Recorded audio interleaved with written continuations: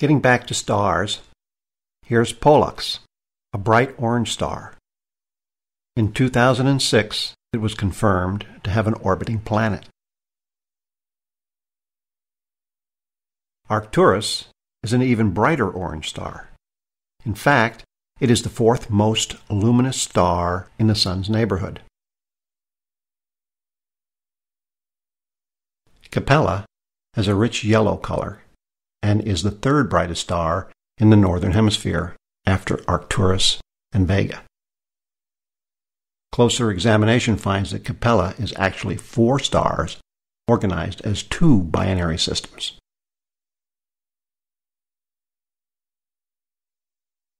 Castor is actually 3 sets of binary systems, with some bright yellow and some dim red stars.